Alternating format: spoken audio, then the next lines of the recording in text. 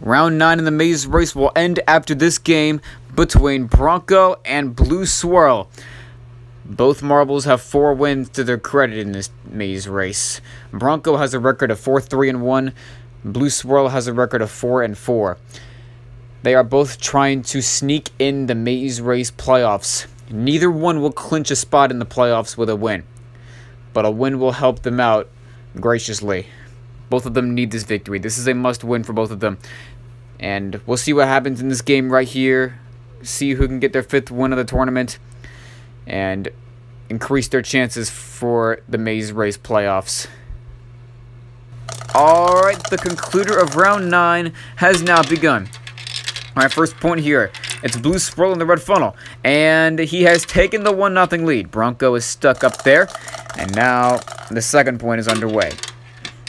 And it's Blue Swirl in this time using the move on Bronco. I thought Bronco had that one, but Blue Swirl was the one to take it. 2-0 now.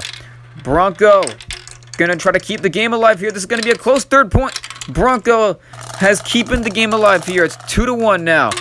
The 4th point is now underway. Bronco has won the 4th point. Yes, he does. Blue Swirl looked like he could have come up behind him there, but he does get stuck.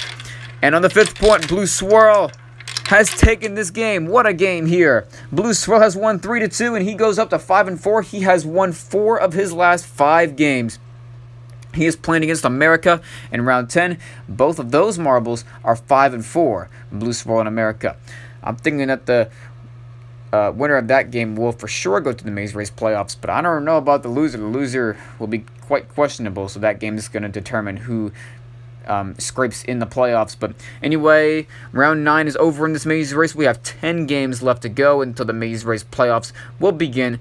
The playoffs will begin on December the 2nd, which is when both of the knockout round games will be on. But anyway, thank you guys so much for watching this. Make sure that you go subscribe and like this video, and go share this with your friends so it could help this channel grow. But anyway, great win for Blue Swirl. He almost blew a 2-0 lead, but he still gets the job done here.